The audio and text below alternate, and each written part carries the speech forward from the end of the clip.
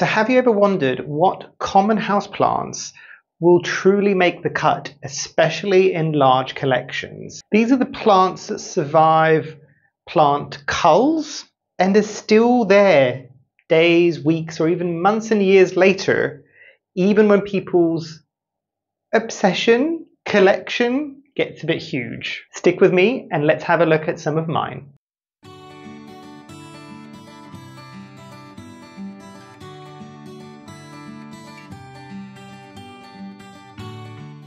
Hi, my name is Memo, this is my channel, Houseplantygoodness, and essentially it's a place where I like to geek out about my big passion. You might be able to see some of it behind me, it's tropical houseplants. So today's video is going to be a bit of a two-part mini-series. This will be the first one, and the second one will come at the end of the week. So today I thought I'd start with the 10 common plants that have survived in my care, and by that I mean, with collections as large as mine, a lot of the times what people might tend to do is they get a slightly more rare or difficult to find plant into their collection, and at some point, as you might be able to see, you run out of space.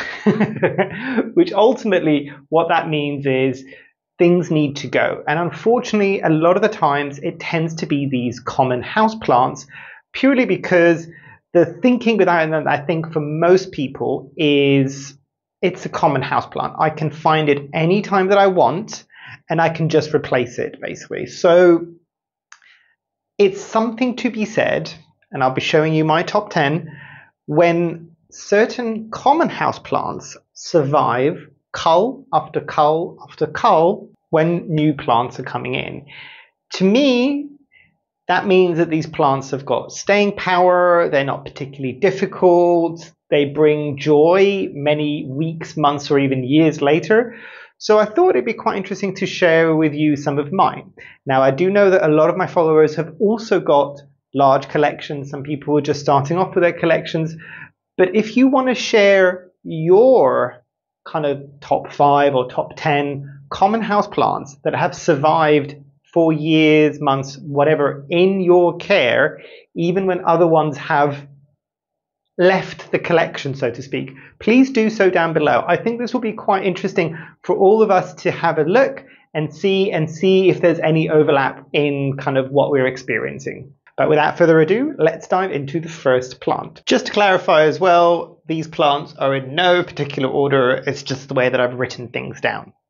First plant I don't have in front of me because it's way too large for me to move, and it's downstairs in my guest bathroom, although there are versions of it scattered around this space as well. But I will hopefully be adding in a video to show you my big mama jama of a plant, basically. And if this might come as no shock to anybody, it's a golden pothos. There is something to be said about the ease of care, the fact that it can take an awful lot of abuse, the fact that it doesn't need an awful lot of light, to the fact that the golden pothos still remains in a lot of people's collections for many, many years potentially to come. And to be fair, I've had my family who have had some version of the same golden pothos through cutting, through propagations, for probably almost as long as I've been alive. So that should tell you something. Now, I will say, as I said, there's other versions of it around the space, and I am saying golden pothos, but I am kind of really encompassing a lot of the epipremnums into this collection, because realistically, at least in my experience, most epipremnums, even the variegated ones, even the slightly different colored ones, I'm thinking of the Cebu blue, they are all kind of very similar in their care needs and their demands, all of these things. So just rattling off the top of my head, and hopefully if I've got some videos, I will add them to the side. I've got the Cebu blue now. I've got the Marble Queen, the Pothos Enjoy, the Manjula. I'm trying to think what else. I've got a variegated Epipremnum pinnatum. I've got an Epipremnum pinnatum, Epipremnum amplicium. So there are quite a few of them, and they are still all here. In one way or another, they are all still here. And I say one way or another because the people that have been here for a while and the people that know from when I kind of redid the conservatory, there was a bit of an issue, and you might be able to just see it off the side there. The epipremnum corner, as I call it, had a bit of an issue and a bit of a wobble. It's doing a lot better now, by the way. But also, new slight setup, trying different things with cameras and lights and microphones. Tell me if this is any better or not, basically. The next plant, I do have one next to me, and there is a slightly older version of this upstairs in my office, and hopefully if I find a video, I will add it here. That one's not looking that great. And this, for the kind of eagle-eyed amongst you, is the Aspidistra, or otherwise known as the cast iron plant. And there is a reason why this is a plant that has been popular, at least here in the UK, pretty much since the Victorian age. I'm pretty sure that's how long this has been kind of really popular, because it is a bit of a juggernaut. It isn't the most exciting of houseplants. It's got kind of very paddly leaves. I think, if I'm not mistaken, this is also a grass technically. And if I'm not mistaken again, this comes from Japan, or that kind of region of the world there. Part of the reasons why people back then decided to add this plant specifically to their collections, and I think the reason why it got its name cast iron plant, is because a lot of times they would put this right next to kind of fireplaces and things like that. The air quality wasn't great. The air might have been really dry as well. It wasn't getting an awful lot of light.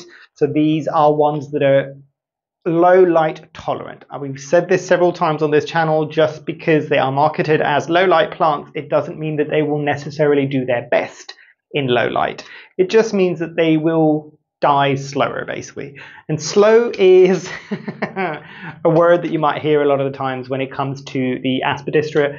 This is a particularly slow growing plant. Think ZZ plant, yeah? And it's very, very similar. I think this is more impressive than the average ZZ plant, because it kind of gives you kind of big leaf vibes. And the other reason why this has survived, barring the fact that it's very easy to care for, it doesn't need very often watering, it can take exceptionally low light conditions.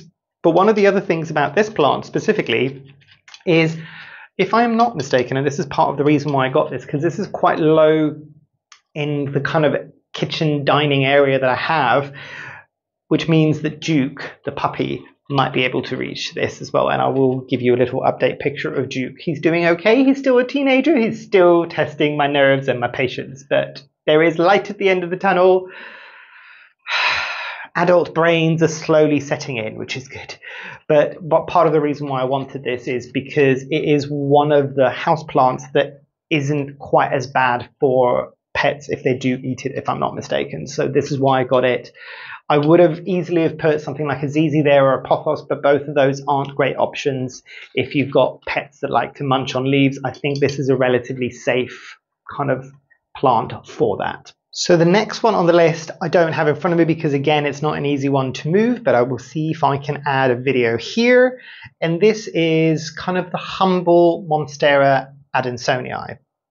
And again, another plant that I've got in different forms around my collection.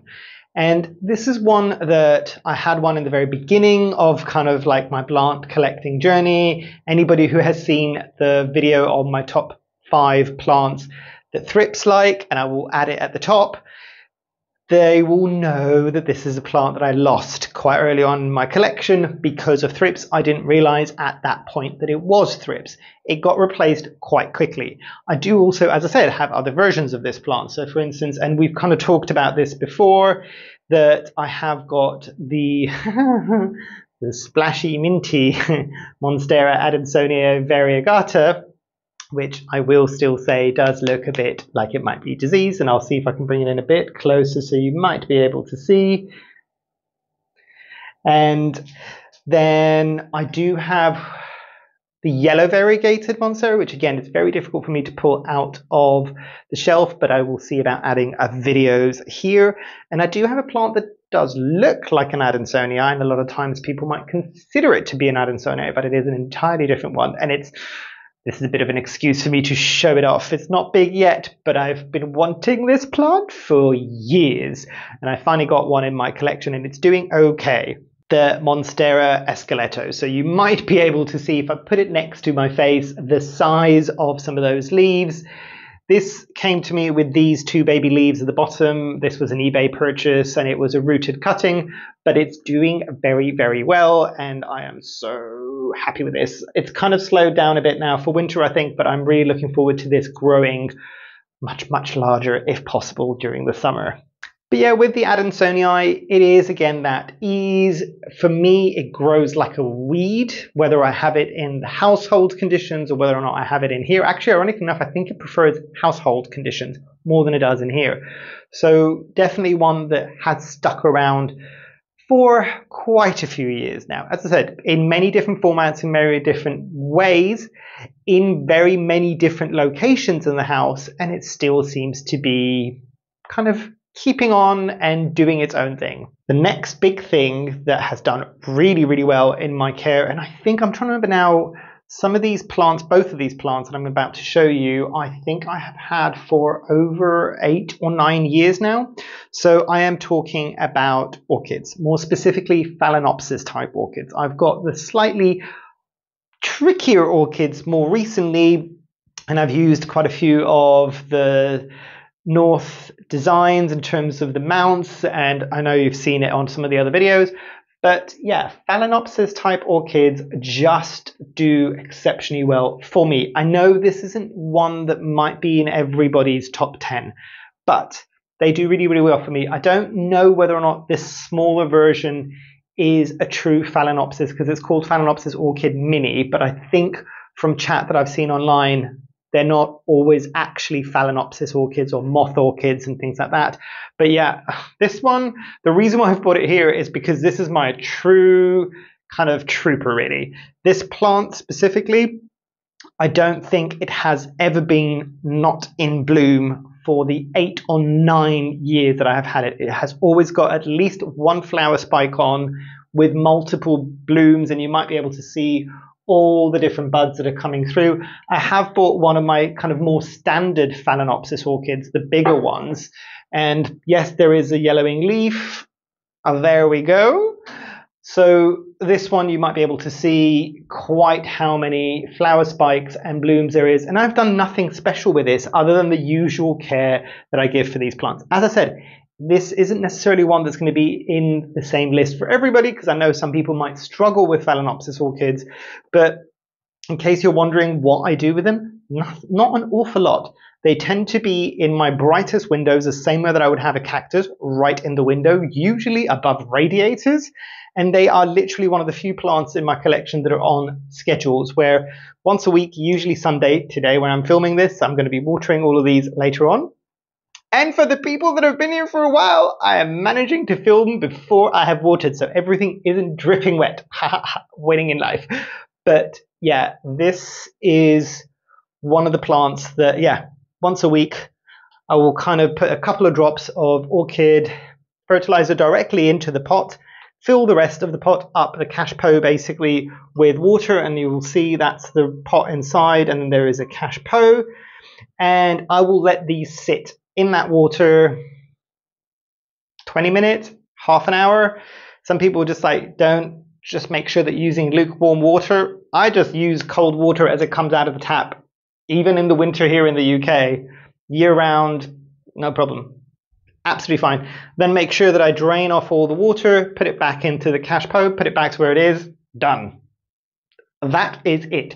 So for that reason, these have remained for a very long time, and I think probably at this point, maybe about 10 or 12 Phalaenopsis orchids. There was a point when I was first starting off that people just kept buying me Phalaenopsis orchids, predominantly from the supermarket, but they've done quite well, basically. So this had to be in my top 10. The next one is kind of apt to this time of the year as well, and you might be able to see it in front of me here, and I'll bring it in so you might be able to see it a bit better there.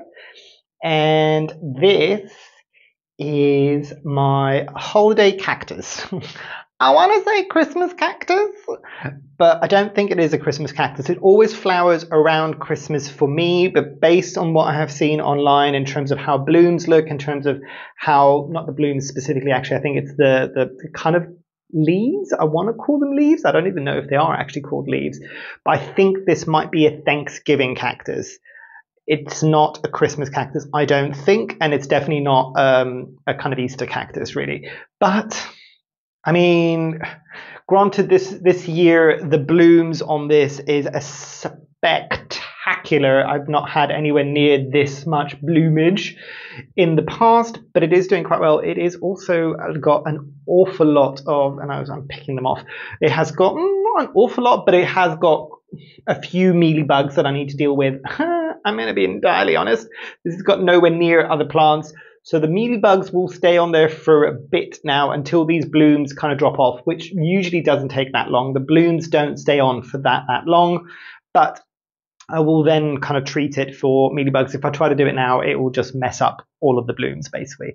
But part of the reasons why this stayed in my collection is, again, set it and forget it kind of plant. This is in a south-facing window year-round. It is in the smallest little terracotta pot. I think, if I'm not mistaken, this is in an aroid soil mix, because again, this is a kind of jungle cactus. It is not a regular cactus, so it needs slightly different soil conditions, I found at least.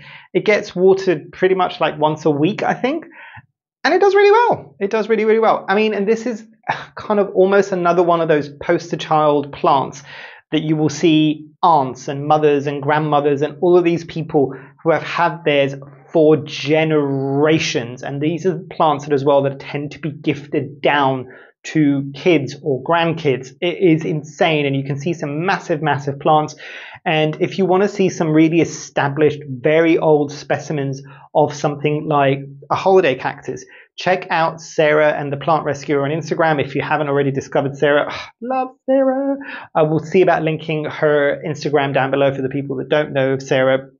And if there are any people that are fans of Sarah and they just saw my orchids with the flower spikes being staked up, I am aware, me and Sarah have had multiple conversations about the fact that the flower spikes do not need to be kind of essentially tied upwards. They can just hang down, and I would normally do it, but I don't have the space to kind of let them hang down. I have done in the past and they do look beautiful. I actually prefer it when the flower spikes for the orchids hang a bit more naturally, like they might do in nature, rather than being staked up. But it just wouldn't work in my collection, so they are still getting staked. It's more for function rather than a beauty, if that makes sense.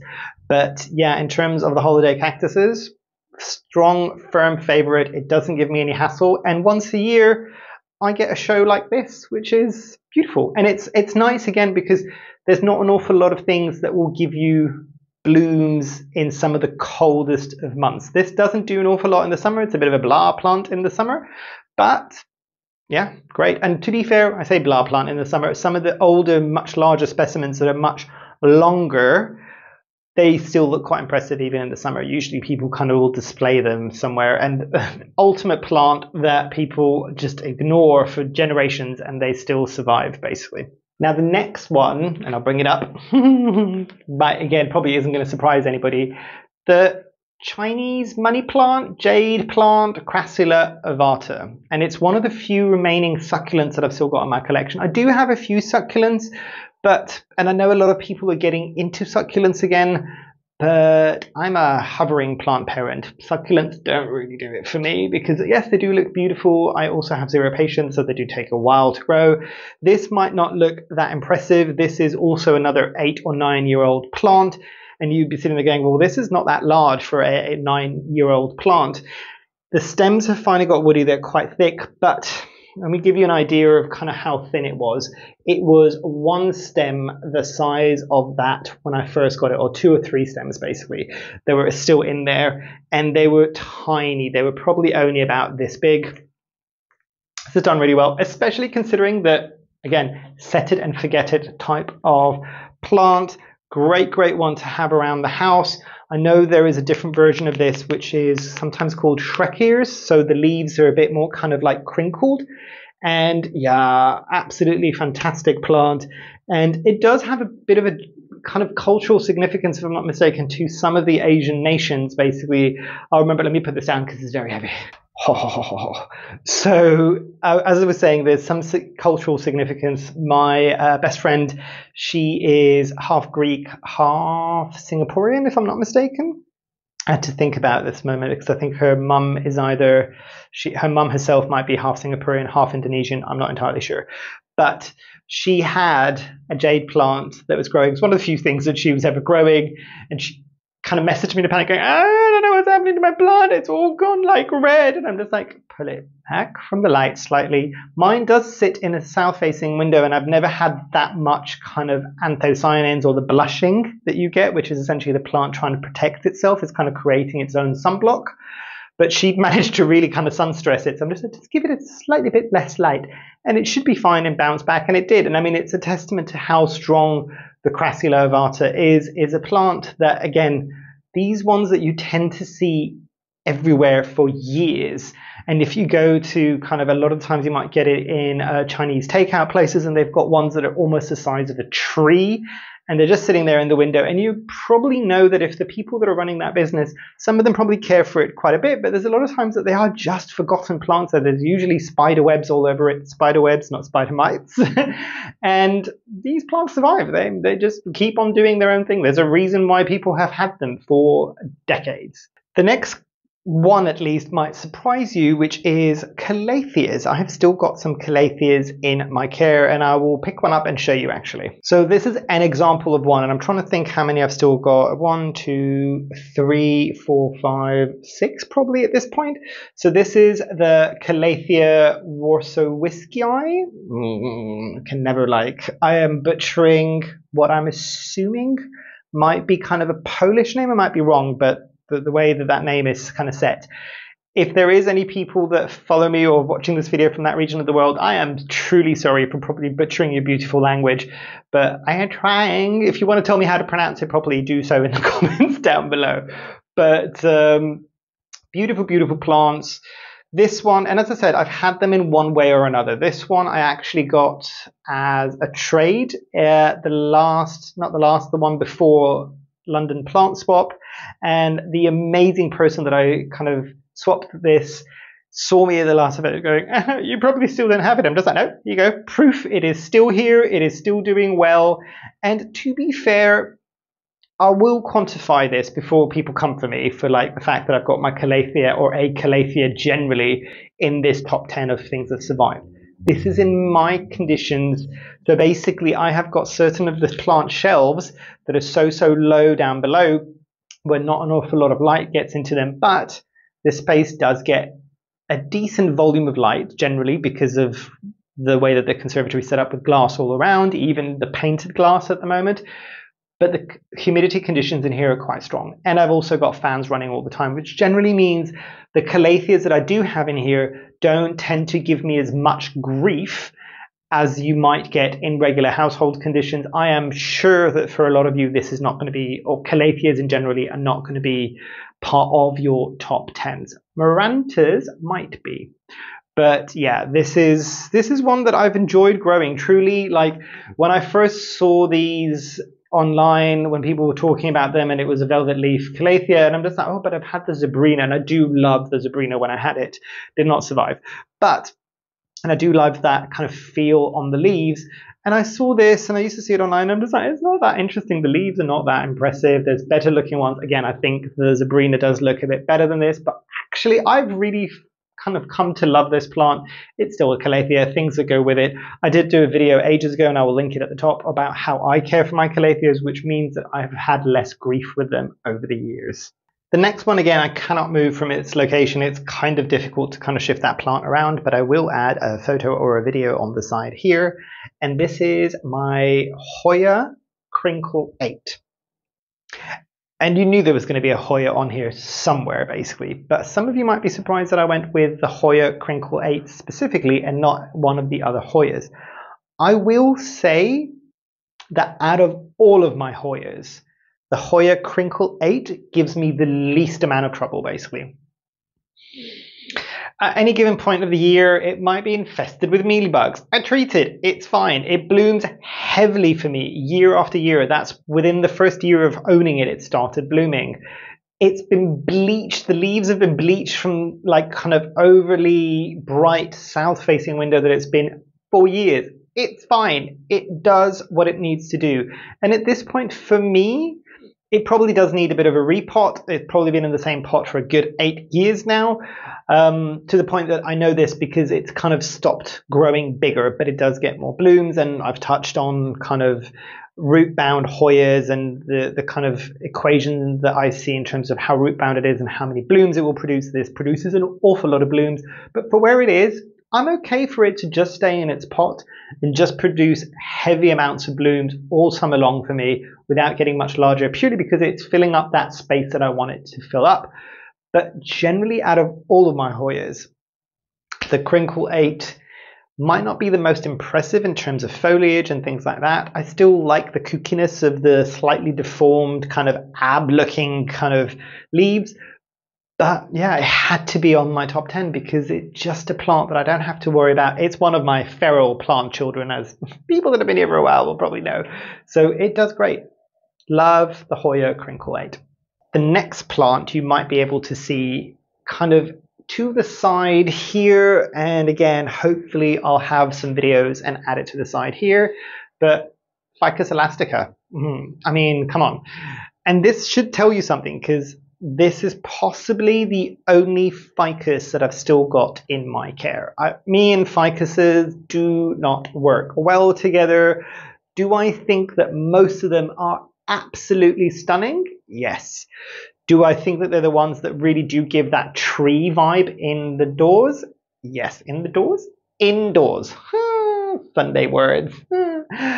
But yeah, they are the ones that will give you those kind of tree vibes in the house. And hopefully if I've got an image, I will add an image of a little forest of Ficus umbellata Everest. Or I might be wrong. It might have been something else. I think I wanted an umbellata or umbellata, but I got the Everest one instead. Beautiful plant. Mealybugs decimated that plant. But also the slight fussiness that you might get with ficuses, if you move it too much, if you change its conditions too much, if you kind of skip a watering, it kind of throws a wobbly and drops leaves. And that is true. I found out of all of the different ficuses, the Elastica is the most forgiving. I do also have other versions of it now, and you might be able to see this here. So this is the Ficus Elastica Shaveriana. I'm looking down because I've got my viewfinder from my camera down below now. So very, very, very cool plant. And to be fair, I was a bit worried if this is going to be more kind of needy than the standard Ficus elastica. Nope. As easy as the Ficus elastica. It just does its thing slightly slower because obviously there's nowhere near as much chlorophyll on the leaves. They are very highly variegated. But love this plant. And that's why it's also has pride of place kind of in my collection here. So yeah, and it works for me. The fact that it needs those certain conditions works for me because I know that this plant, without fail, on a Sunday will get watered and it will just keep doing its thing basically. I don't have to worry about it. It generally doesn't get that many pests, and if I do find the occasional mealybug on it or the occasional kind of few spider mites, I can deal with it. And unlike most other plants where I need to go back and retreat every couple of weeks, with these plants I treat it once, and this has been my experience. I don't have to do it that often. I'm sure your experiences might vary, but for me, they've been relatively easy plants and I do enjoy them. They're very, very, very cool. I don't know, actually no, I was going to say I don't know if I would go for the all green Ficus elastica, but there is a dark green Ficus elastica that I'm trying to think, is it the Abidjan or something like that? And that's equally quite beautiful. It's giving those kind of dark green unctuous leaf vibes. So yeah, I do still like this plant. Is it one that could look quite nice if it branches out and gets more leaves? Yes. There's also an awful lot of these, and if I do find a picture, I will add it somewhere, of these just growing as regular kind of pavement trees in Greece everywhere, basically. So I don't know how else to describe it. You know, the kind of trees that are growing by the council, usually by the county council, the city council. They've got kind of trees growing in the sidewalk, basically, to shade people. In Greece, these are everywhere and they grow like wild. So yeah, It's also slightly reminiscent of home for me. So love my Ficus elasticus. And you know I had to end on a Sansevierias, which are now Dracaenas. So this is one of my oldest plants. It's a very heavy pot, which is in a cash pot. I'm not going to try lifting it up because trying to, oh, there you go. I have lifted it up. This is a plant that I wanted for a very dark space, and it does exactly what it needs to do. Has it grown massively since I first got it like a few years ago? No, but it's still surviving, it's still providing what I need to provide. It is covered, I'm looking at it now, in dust. So this is one that I'm going to leave it as is for now. Come the summertime, I'll just take it out and just give it a quick hose down in the garden just to get some of that dust off. But yeah, really, there is a reason why so many people have kept snake plants for as long as they have, because it's obviously not a plant that needs an awful lot of fussing. I do also have other versions of this plant, and again, it shows that kind of, not only have I kept the very common form, but I've also got variations of it, basically. So one you might be able to see in front of me here, and this is the Sansevieria Moonlight or Moonshine. This is quite an established plant now, and it's pupping like mad. This is in semi-hydro, and it's doing very well. Not all of my Sansevierias, now Dracaenas, are doing well in semi-hydro. That one is sitting in my bedroom window, which is south facing. I have also got the Starfish Sansevieria still. I think I've also got the Samurai Sansevieria. I've had the Canary one at some point. I've had the Whalefin at some point. I don't think that those ever gave me grief, and that's why they're not here. I think they were just, I got tired of them specifically, so I have gifted them to people, and I think they are still doing strong in those people's collections. So, but yeah, Sansevierias for me, hands down, super easy plant, does what I needed to do. And I think some of these might be similar for a lot of other people as well because of their kind of ease, basically. So that was my top 10. Did any of those surprise you, other than the Calathea? I'm assuming that the Calathea probably surprised quite a few people. But did some of those surprise you? Does your top 10 match with my top 10? And I think there probably is going to be quite a bit of overlap potentially for some people. There might not be because personal preferences. You might find that some plants like these do look a bit dull and a bit boring in comparison to some of the other ones. And this is why it's always kind of personal preference in terms of what we all like. But I would imagine that a lot of people's top 5, top 10s, much like mine, will probably be plants that they can kind of let be feral and not have to worry about, and they might forget about them sometimes, but they're still there, and people do not kind of get rid of those plants because you know what? They're good for what they need to be. They're occupying a space in your house. They're adding a bit of green without you needing to fuss over them quite as much as some of the plants that you might be able to see behind me. But there is something for the unsung heroes that is some of these long-standing common house plants, which I thought would be nice to kind of give them the spotlight today. As I said, there will be a companion video to this, which will be coming up at the end of the week, and that will be the top 10 common house plants that did not survive in my care, basically. So the polar opposite of this, that one might be slightly more negative, not entirely, I don't think. But yeah, so hopefully you enjoyed. Hopefully I shall see you here soon, and I truly hope that you have a great rest of your day. Thanks, bye.